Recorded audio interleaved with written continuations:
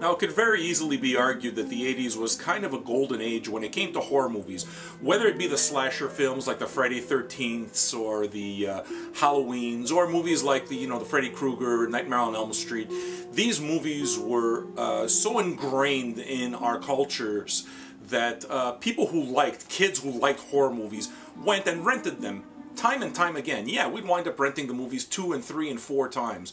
I was one of those kids, and Re-Animator was one of those movies that I wound up renting obsessively. Now, along with movies like The Toxic Avenger or The Return of the Living Dead, I would argue that a movie like Re-Animator really helped create a template for a special kind of horror movie.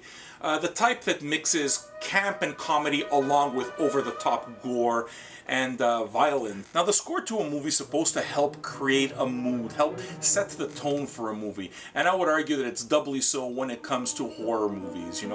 They're supposed to create a certain tension, or in the case of this movie, because there's those campy elements, it's supposed to be reflected in the music, and we hear it in spades here. Now, there's the difference between the nostalgia of having watched the movie a dozen times growing up, or watching it for the first time on YouTube, and actually going out and spending the money to get the soundtrack on vinyl.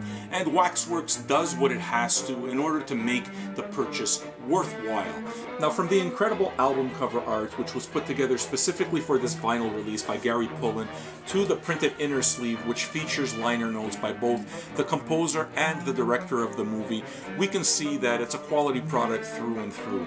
There were 2 variations of the vinyl, mine being green splatter, although you don't really see much splatter, but just green splatter, but there were glow-in-the-dark vinyl that were also placed randomly in the orders, in the mail orders, so if you're lucky you might wind up getting a glow-in-the-dark cover. Add to that this 18 by 24 poster, you can see that a lot of meticulous care was put into presenting a very nice package and making it so that whatever money you spent on the record you feel was money well spent. Now, as far as picking apart the music or providing some kind of analysis of what it is that you'll be listening to, my only suggestion is go to YouTube, watch the movie, and you can see what an integral part the soundtrack plays to the movie itself, and I would think that the soundtrack would sell itself at that point.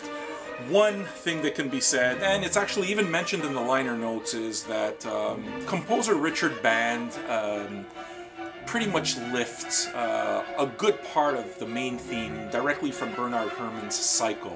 So, it could be argued that it's a homage to Psycho and Bernard Herrmann. I would say that it's pretty much almost stealing. The thing is that if the whole soundtrack just revolved around just that theme, it will be one thing.